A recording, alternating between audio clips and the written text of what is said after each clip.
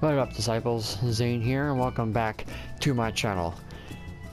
In this video, I'm going to show you guys a couple of items that you guys can sell to get money for your Shirogane housing in 4.1. Now, we don't exactly know when 4.1 is going to be implemented, but we're most likely thinking the 10th or maybe the 17th of October. But they said that early October, so we don't really know where that's going to be. It's mostly not going to be the 3rd because it's too close to the live letter, so either the 10th or the 17th of October is what I'm guessing. So it is never too late to start focusing on making money for your housing, or if you're just trying to make bank off 4.1 ahead of time. Now, we all know that, most likely we're going to know that in 4.1 there's going to be new crafting gear. Most likely the craftable set of the yellow script here that we currently have. So, in order to prepare for that, selling materia is probably going to be your best bet when it comes to crafting gear. So, just to let you guys know, do not take the market board on my server seriously, because this is Gilgamesh. We have so many crafters and gatherers that some prices are going to be outrageous and some are going to be pathetic. But do not take our marker board seriously. Your marker board is going to be different depending on how many crafters and gatherers are on your server. So, as you all know, grade 5 and grade 6 material are going to be probably the things that are going to be bought the most. So, grade 5 gathering materia, you're pretty much going to focus on gathering and perception. I do not worry about GP, because at this point we have over 700 GP, so I don't really think we need any more at the moment. So focus on perception and gathering. So on my server, gathering grade 5 is around 25,000. It's not bad, it could be better. As you can see, the market board, they've actually gone up to like 50,000, but they've now dropped half that. But as you can see, they have sold a lot for the past couple of days, so people are preparing now. Grade 6, they're going to be in the 300s to maybe like 1 million, depending.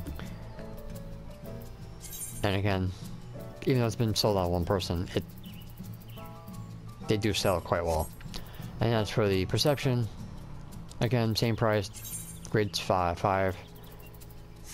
And then grade 6 is a little higher, but still good. And as I said, they sell quite well. So I would, either you can stack up on yourself, or you probably can sell them for a couple mil. But be very, very careful how many you put up there. As for crafting, all three will most likely be needed. Crafting ship grade 5. A little higher up because it's crafting, so like around 60,000 for me, for our server. Sold pretty great. Grade 6 up in the 400,000, not bad. Sold all past 2 days pretty well. For the CP, grade 5 around the 50 to 60,000, sold pretty well. Grade 6 up in almost 800,000, still sold pretty well. And then we have the control, which is around 50 to 60,000, sold. And then the grade 6 is 400,000, and of course some didn't sell pretty well. So crafting materia and gathering materia are going to be your cash cows for materia. For battling, I would go with direct hit, critical hit, and probably determination, those 3. So that is pretty much going to be like number 5 on things to sell. The 4th thing that you guys can start doing is your Grand Company turn-ins. As you can see, at level 68, 69, or if you're just trying to get Grand Company seals, all the level 70 gear are most likely going to be your Grand Company turn-in. What you do is make 2 of them, one for yourself and then one to sell. People either will buy them for their Grand Company turn-ins, or they'll buy it for themselves to use. If they're fresh level 70, most likely they're going to be buying these for themselves, or they're going to be passing them in. As well as your gatherers, especially fishing, because a lot of people are too lazy to make this themselves, so most likely they're going to end up buying it all. But do your homework. If something is not selling well, like for us, like the Imperial Jade gear does not sell very well, because most of the time people don't buy level 70 gear. They usually get Verity, or they go to the dungeons. So for like accessories, Imperial Jade necklace for us does not work well, but everything else does, because most like everything else is crafting. And of course, Alchemist and Culinary are most likely going to be selling, because a lot of people love potions and food. So number 4 is look at your grand company turn-ins, make 2 of everything, 1 for yourself and then 1 to sell. So that's going to be number 4. Number 3, Aether Sands.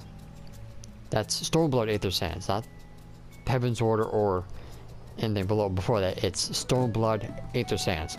Ever bright, ever deep, ever born, dusk and dawn light Aether Sands. Ever deep, ever born, and ever bright are for the 2-star gear. Dusk and dawn are for potions and for food. How to get ever deep Aether Sands? You pretty much need the folklore book for Authard, which is in Rogger's Reach. You need 50 red script tokens for that.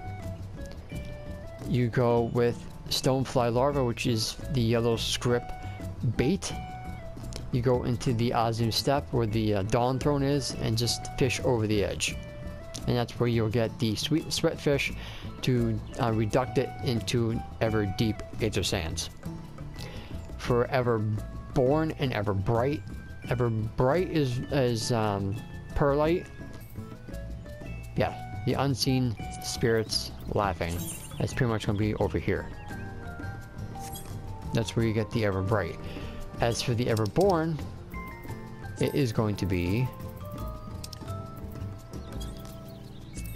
the Torii branches, which is going to be in the locks at 4 to 8 a.m. as a botanist, and it's going to be around here, and that's how where you get the Everborn Aether Sands. I made a video about the rotation and everything and how to get them on my channel, so make sure you look for those. And now let me just go ahead and show you those 3. Aether Sand. I'll show you how crazy expensive they can be. So again, don't take our market board seriously, because it's Gilgamesh. We have a lot of people. So you can see they're actually pretty good price at 20,000. 20,000 used to be a lot higher, but people just don't know how to undercut, and they sold pretty well. Everborn, it's going to be a lot lower because the botanist is more desirable. Still sold pretty well in Everbright. Again, it's pathetically undercut because everyone's competing against each other. But less people on your server, the better. And as you can see, people are buying them as well. Now, as for Dawnlight and Dusklight, Dawnlight Aether Sand and Dusklight Aether Sand are better gotten through spearfishing with Fisher. You don't have to go to an ephemeral nodes for these. You can easily just get them through regular nodes and spearfishing in the Ruby Sea. Dawnlight, I believe, is from the snow crabs. And the Dusklight is from the false Scad. It's a medium-sized spear you're going to be needing. All you need to do is go to those areas in the Ruby Sea. One is the Adventure, and the other one is the Sui no Sato. The Adventure has the snow crabs, and the other one has the false Scad. And all you need to do is spearfish them. Just grab a bunch of cordials and use a veteran trade on any fish that pops except for the one you're looking for. That way you eliminate one of them and you have a 50-50 chance of getting the other. You need at least 260 collectability in order to get 8 out of 8, but you still get them 6 out of 8 or 7 out of 8. But your chances increase when you get 8 out of 8. And I also have a video on how to get them as well, so make sure you look for that on my channel. So let's go back and show you the prices on those. So Dawnlight are going to be a lot cheaper because there's only one thing that they're used for, and that's the grade 2 race suites for level 2-star items for battle, and Dustlight is for potions and for food, which you can see are going to be a lot more expensive. But do not sell them for 99. People do not buy them in bulk. It's best to sell them, I would probably say, like in packs of 10. It'd be good. So do not stack them at 99.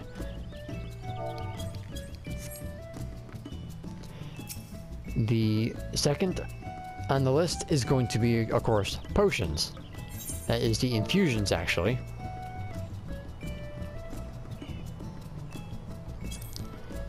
Now, all the potions or infusions are actually quite useful, except for vitality. On my market board, vitality is the least amount sold, but the strength, dex, intelligence, and mind are the ones that you're pretty much going to be focusing on. Mostly strength,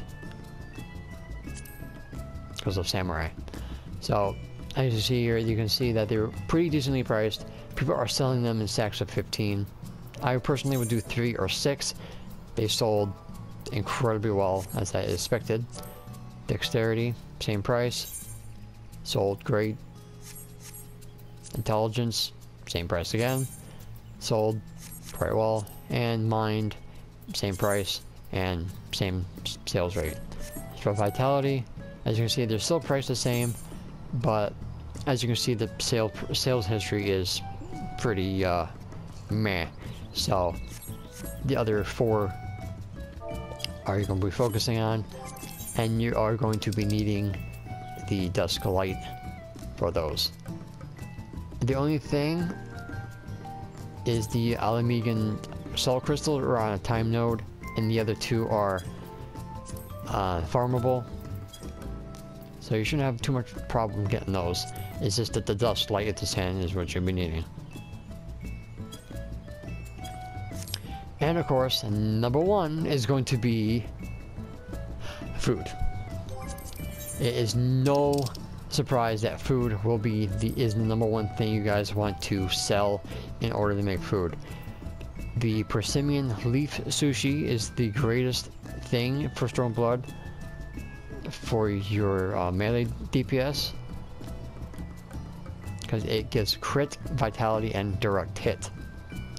As for casters and probably healers, the jellied, how you ever pronounce the second part of that word, the name, is most likely going to help like your caster on like healers, because determination, vitality, and critical hit, and also like how red mages and summoners and black mages.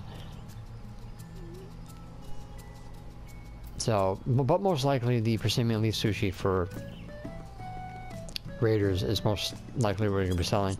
As for the 2-star stuff, the pork and the pork stew, you could gamble with it, but I would go with the Persimmon Leaf Sushi. And as for the tea here, it's great for healers and probably even summoners because of their horrific Aether flow nerf, because they give more piety, like 82 extra piety. Also determination and vitality if you need it. So the tea also is something you can look into. As for crafters and gatherers, the Jamel Musaka is good for gatherers who need perception and gathering. If their GP is already at where they need it. And for crafters, the tempura platter is probably the best thing for them because it gives them a lot of craft CP at high quality and craftsmanship. Warrior stew is also pretty good if their CP is good and you just want control and craftsmanship. You also can sell that. But as for like the rest of the food, I would say make them and sell them because you never know what people want. You know, I would say like make anything that has critical hit in it, and anything that has CP, craftsmanship, and control. I made all these things when I was trying to get my achievement, and I'm surprised how a lot of this sold. So it's best to throw them out there and see what people buy. But mostly the persimmons, leaf sushi, and the tempura platter is what you'd be selling for crafters and for battle classes. So those are going to be some of the things that you guys want to be focusing on selling between now and 4.1. As a bonus, housing items. Go with the essentials. The arm wire.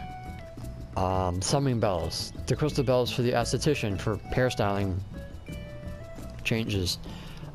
Free company chests. Aquariums. A lot of people like aquariums. Couches. Tables. Chairs. Shrubbery for the front yard. A lot of them like the chocobo shrubbery, the cacti, the paisa, all of these shrubbery for the yard. Also, it's good. Mailboxes. People want mailboxes and stuff like that. A lot of people will probably want to glamour their houses, so probably if you're still using your workshop in your free company, make house glamour. A lot of people put tacky things in your house, so make stuff like Moogles or marbles or just carbuncle stuff. A lot of people shove tacky stuff in your house. They don't even care. But for like you're doing housing items, try the essentials that every household would want.